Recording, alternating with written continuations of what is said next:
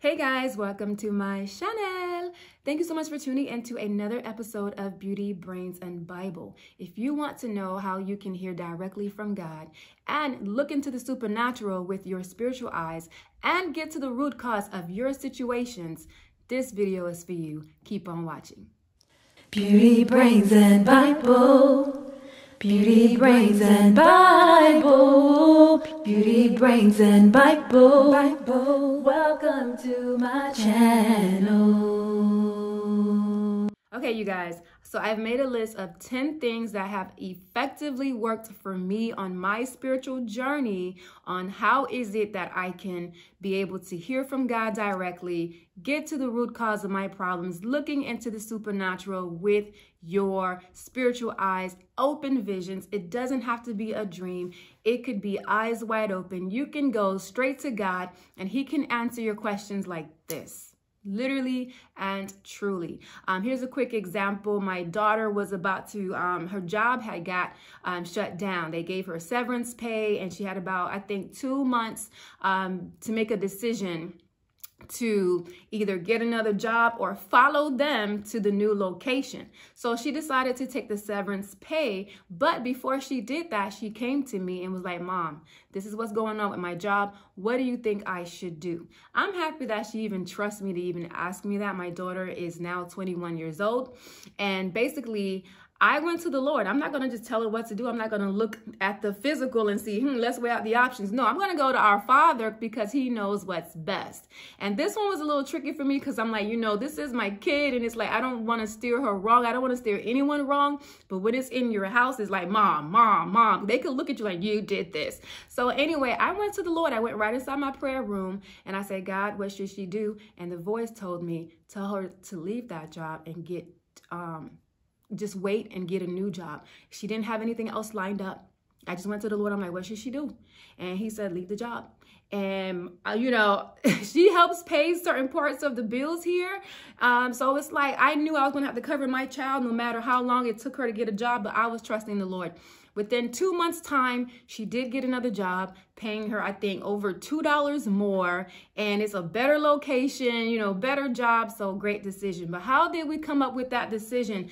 By going to God and listening. And all I did was go in my spiritual closet, my prayer closet, and close my eyes. And I spoke to the Lord and He spoke it right back to me. He said, tell her to quit. I got a little nervous because it was like, okay, she doesn't have anything lined up. It's been 2 months now. I've been covering her portion of her bills, God. So it's like, I got a little nervous, but I'm like, I always trust the Lord, and it worked out beautifully. My daughter loves her job.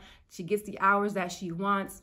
Great discounts, okay? So here are the 10 things that you guys can do to help open up your spiritual eyes and look into the supernatural, because you don't want to just shoot out blank prayers when you're praying. You want to be able to see what exactly is causing this situation. If there's a root cause, you want to be able to uproot it, okay, and just sever it at the root and destroy it and burn it to ashes, okay? So this is why a lot of people pray and they don't really get the right results. They don't know what to do after. Like, I prayed, I paid my tithe, I go to church, I do everything, I'm trying to live a righteous life and things are not moving for me. We have to be able to go deeper. So number 1, total surrender. You have to be willing. You have to be willing to give God all of you, all of your mind, your body, your soul, your energy, your spirit. Now, keep in mind, God does not need you to be perfect. You don't have to get everything right, because I'm not getting everything right till this day.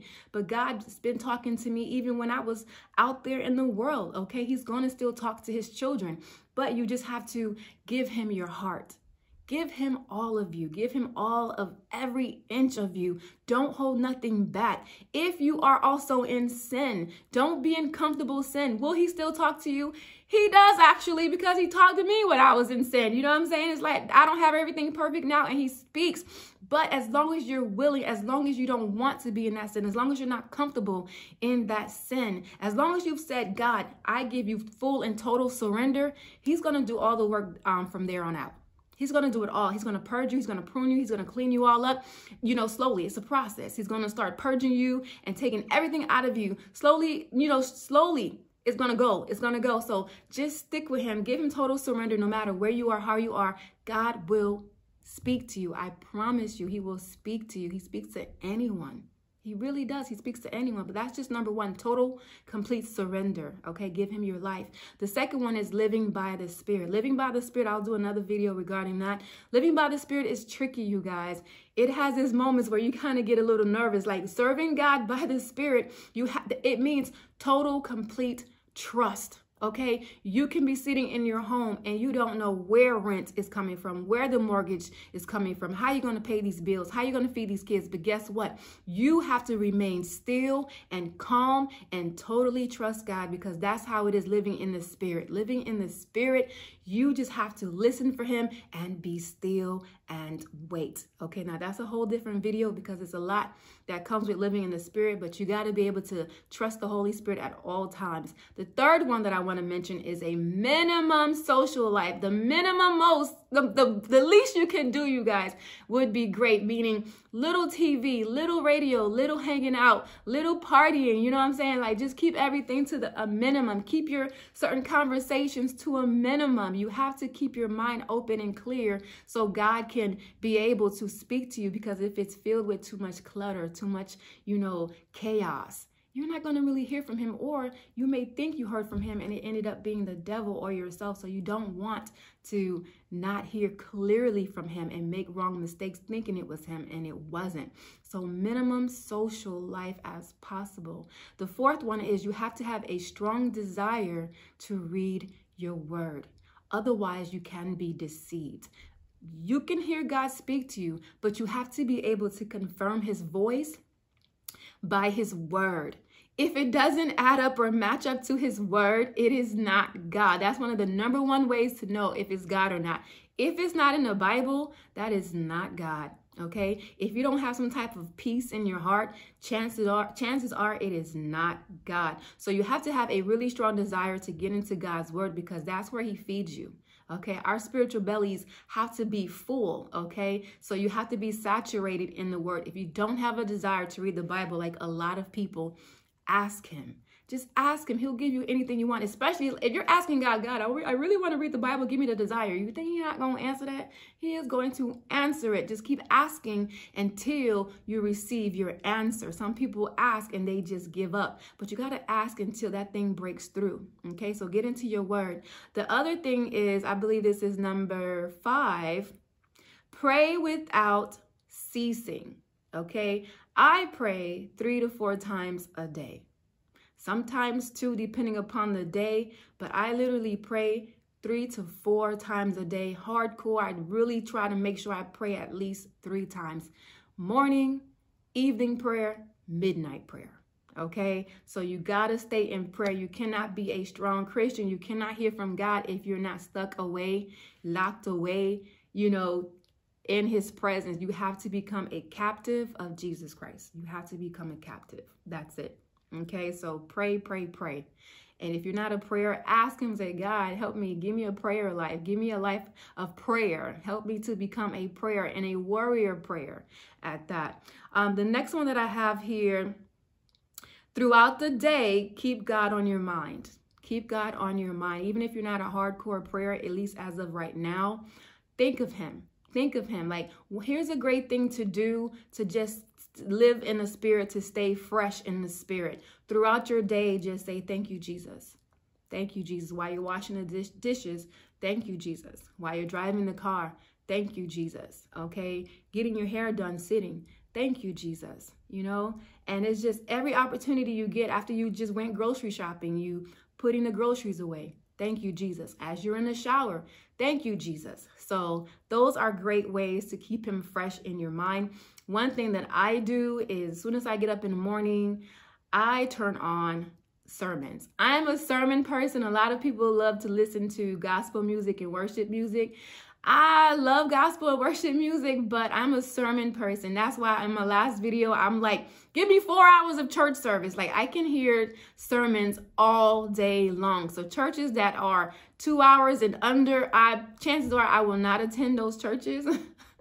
I need a church that's at least 3 hours because I have to be fed, because I'll leave hungry, unsatisfied, and annoyed. And I'm like, you know, I ain't going back to that church because that sermon was only 30 minutes and I'm still hungry. So I'm one of those people. I love, love, love hearing the word of God. It feeds my spirit. So all day long, from the moment I wake up to the moment I go to sleep, you guys, literally, I am on YouTube listening to sermons all day. So keep God on your mind as much as possible. The next one that I have here is you cannot be double-minded. You cannot be double-minded. You have to be able to trust God totally, okay? The Bible says a person that is double-minded will not get anything from him. A double-minded person should not expect anything from God. So if you're 1 foot in, 1 foot out, trusting God one day and then you're trusting yourself the next day, you're not going to hear from God. You're going to be confused. So if you're one of these people that don't trust what you hear from the Lord, if you don't trust your instincts, you're not going to be able to properly hear from God, because the thing is, as he speaks to you, you have to trust it, because that's the only way to exercise it. So let's say the Lord tells you something about someone, and you feel it strong in your spirit, a prophetic word. You have to trust that and go speak it to that person. Share it with the person, and chances are they're going to tell you, oh my gosh, this is so real. You have to exercise it. Trust what you hear. I hear constantly from the Lord, and he wants that relationship with everyone. Another thing is, we all should know an intimate relationship with God. If you're not hanging out with God, if God is not one of your besties, then you're not going to really hear from him as you can. Everyone has a level that they can hear from God, but God, let me tell you guys something. He likes to speak a lot. He actually speaks a lot. If you go to him right now with a question, chances are he will answer it. There's times where I don't get an answer from God, which just means be still and trust me, okay? It's not time for the answer, but I'll say majority of the time, if I go to him with a question, he will tell me. So make sure you are building your relationship with the Lord. And then number 9, forget all fear. It will block your sight. There's little demons, footmen of Satan. And those are the main little imps he likes to send out after us, is spirits of fear. Okay, because fear will keep us from progressing and prospering and, you know, growing to the things of God. So you cannot be a fearful person. You cannot. With God, it's all about taking chances, because he's a spirit being. We can't see him. We don't hear an audible voice. So you can't have fear. You have to become a risk taker and just trust what you hear from God. So fear has to be completely gone, out of sight, out of mind. We do not have a spirit of fear. So you have to make sure that you remove that fear and live off faith instead. Number 10, you must desire it. You must have the desire to want to hear from God. You must have the desire to want to be in his presence. Like, Holy Spirit is my bestie. I literally say my bestie. You know, Jesus is my brother and God is my father. So I'd be like, hey brother, like, hey dad, you know, I talk like that. I'm like, hey bestie. I literally talk like that to God and all of them. I literally do. And when you talk like that, like they're real people, like they're really here, you will hear from them. The Lord will favor you a lot because you are trusting in him. Everything about God is trust. He will test you so much just to see if you trust him. And if you fail those tests, he's not going to really communicate with you as much. All right. So you have to desire it. One thing that I did for God to speak to me, I desired it so bad, because as I'm reading the Bible, I'm like, Lord, you talked a lot to Moses. You talked a lot to Abraham and David. You had a special relationship with Enoch. And I'm like, where's that God that spoke audibly to these people back in the day? You're the same God yesterday, today, and forevermore, right? So I'm like, you may not speak audibly, just, you know, possibly. I'm not saying he can't, but I'm sure you want to still speak to your people like you did back then. You want to do it now. So I'm like, I'll just pray to the Lord. I'm like, Lord, please talk to me like you spoke to Moses. I want a relationship like you had with Abraham and Noah. You know, I'm like, God, be with me like you were with Joseph. My life was pretty much like a Joseph roller coaster. Okay, one moment, one season is good. The next season you're in the pit. The next season you in the palace. So it just was a roller coaster. Okay, and the thing is that you gotta want it. You have to desire it. So I would reference those people in the Bible. I'm like, God, you gave David so many victories. I want victories just like you gave David. God, like, look at how everywhere Joseph was, you carried him. Like, you protected him. You gave him so much favor. I want that favor. Look at how you spoke to Moses up there on the mount. Like, you just was like giving him all this glory over his face. Like, I want that God. So I started searching for it and searching for it. So keep in mind, once you start reaching all of these 10 things and practicing these 10 things, be ready for him to set you apart. Okay, because once you go deep in God, he will pull you away. And I have, videos regarding that. So it does come with the price. If you want to hear from God on the level where you're literally looking into the supernatural realms and you're seeing things, it's going to cost you something, which is devotion. So you have to be devoted to God. You have to participate in things of God, communicate with the things of God. You got to be totally surrendered and total devotion. Here's a couple examples of me seeing into the supernatural. When I was living with my niece, I just did the video yesterday about how I left everything behind. I left my whole life and followed the Lord, and I ended up living with my niece. So my 8 months of living there with my niece, she clearly had things that she wanted to find out through the Lord. My whole family are really, really deep into God. We seek his word in everything. We really don't make moves unless we speak to him. So she was troubled by 3 things. Okay. And she wanted, she had a question for the Lord regarding these 3 things. She didn't know what direction to take. And, she came to me and she's like, you know what? I need some advice, some guidance. And she said, you know what? My niece tested me, and I'm glad that she did. She was like, I have 3 things that I need to ask the Lord, but I'm not going to tell you what they are. If you're anointed as you say, or you feel like, it was not like I was out here throwing it around, but it was like she felt it. And I was coming to people with some things, and she was like, let's really see how powerful you are. I'm not going to tell you what these 3 things are. I want you to just go to the Lord and let him reveal it to you.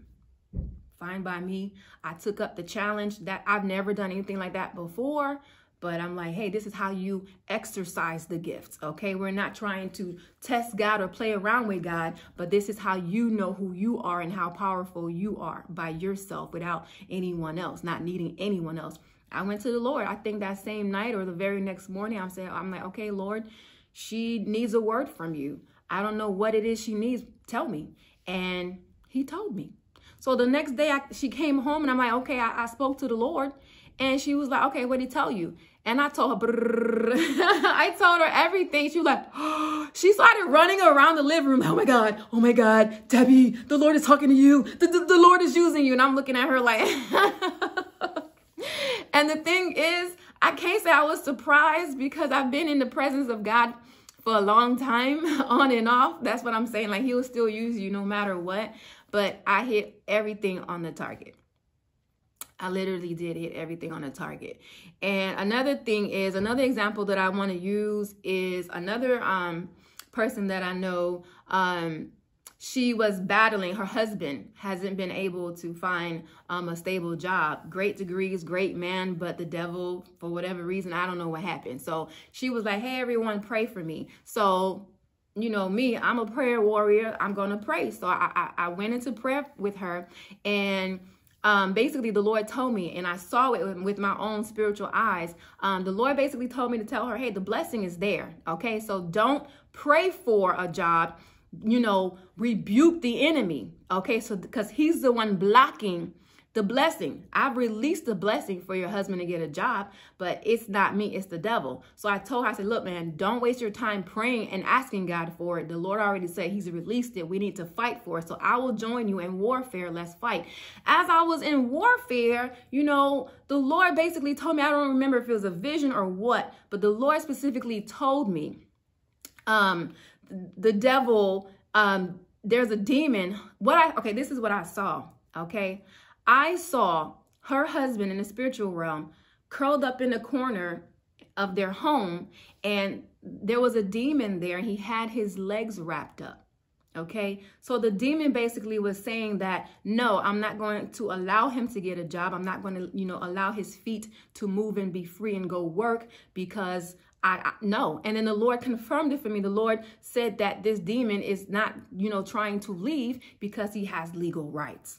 Okay. If there's a devil that has legal rights, you got to go renounce. You got to go repent. You got to find out what that situation is. And the Lord specifically told me what the situation was, because I'm like, okay, God, the devil is there, so let's beat him and get rid of him. But we need to know what the legal rights are. So don't waste your breath praying and praying and praying when there's a devil that has your feet chained up. It won't let you go. You need to be able to recognize the devil. I literally saw the devil. Okay. And the spirit. Okay. And he had her husband chained up. So I have to now go to God and say, okay, God, what is the legal rights? And the Lord told me what the legal rights were. So I talked to her the next day and I was like, yo, the Lord said this and this and this. And it was hard for me to tell her what it was. But how about this? She said, well, that's exactly what the Lord showed me in a dream last night. The Lord came and told me exactly that. So if you know what the legal rights are, you know, and can, identify that demon, you become a powerful force. The devil don't want to mess with you anymore. The devil is scared of you. You become a serious threat because now you can identify and expose him, so you can expose him really well. After we got rid of that demon, and I told her, I said, the Lord said he should be getting a job in 2 weeks. He got a really good job offer in about 2 weeks. But I'll be honest with you guys, I don't know what went wrong with that situation. I don't really get in people's business, but something tied it up still, okay? We got some type of breakthrough, but something tied it up, and I don't know what it was, okay? So I kind of have an idea today, because as I analyze people's situation, I'm like, well, God, we saw the demon. We rebuked it. He got the job offer, okay, just like you said, but what happened is like something stole it right back. So some people need deeper work spiritually, so that way you can find more and more, because it's never just one demon. It's always a multiple. So it's like, that's why you have to stay in spiritual connection and warfare, so that way you can get total deliverance. Here's another example of seeing into the spirit realm. I was at a gathering a couple weeks ago, and it was a bunch of women, and they were sharing, how you throw your, we were sharing stuff around a bonfire, and basically so much emotions were coming out, and one of the girls was just crying and decided to share with us her story. It's a very, very incredible story, very painful story, and you can just feel the hurt and see the hurt. It was just tremendous for her, and I felt so terrible for her. As she was speaking, and me not even trying to, as you're listening to someone and you're watching them, and then I saw into the spirit realm. It showed me exactly part of what is going on. I clearly saw 2 black figures standing behind her with knives.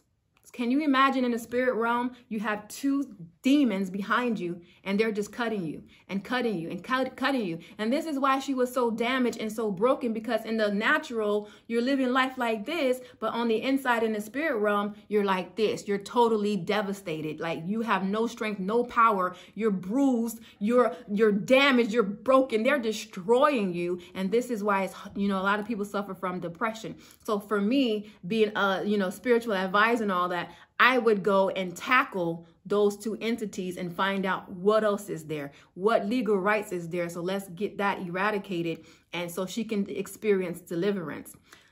So I saw the 2 demons, stabbing her. And the reason why they were stabbing her, there's always a reason. The devil doesn't just come at you for nothing.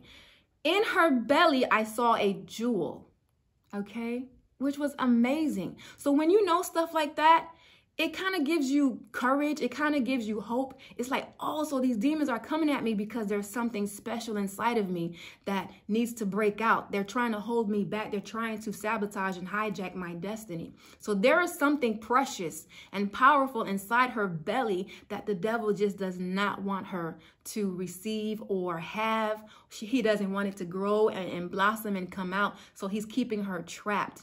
Okay, so that's one situation with that one. Another woman, and we'll be done because I can go on and on. Another woman, she was going through all kinds of warfare as well. And as we were at a church setting, we were, doing prayer. And as they were prophesying over her, I'm looking at her because I didn't really know her situation. I'm looking up at her, and I don't try to look. It just happens. You know what I'm saying? If I try to go into the spirit realm, that's me going in my prayer closet. But if you're just talking and it just comes, it just shows up. So as they're prophesying for her and I'm looking at her, all of a sudden these two huge, and I don't know what's up with two, but that's 2 times it was two.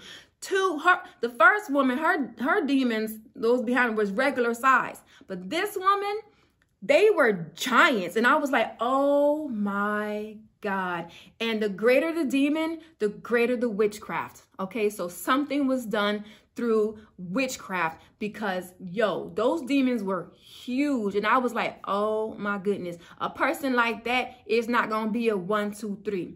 It can be if God wants it to, but if your demons are this big and hers is this big, you can imagine who may experience the greater breakthrough or the quicker breakthrough. So her demons were so huge, and I'm like, girl, in my mind, I'm like, you gonna need some prayer, some real prayer, not just no 1, 2, 3, shoo prayer, no, some warfare. And that's what I do. I love warfare. I come after the demons like the Lord said, told me I'm a demon slayer. Like I slay demons for a living, and I love it. And that's why the devil hates me so much. But anyway, that's it that I'm going to share on this video, you guys. So please exercise those 10 things that I share with you, and you can become so powerful in the spirit realm. You can become a spiritual advisor, prophetess, minister, whatever you want to be to the people around you. Like you can start praying for people. You can start setting people free. You can start helping people get breakthrough if you can see into the supernatural and get to the root cause of their problem.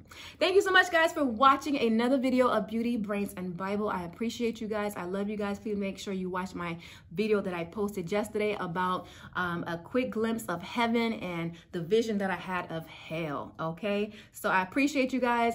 Make sure you read the Bible, rebuke the devil, and eat your veggies.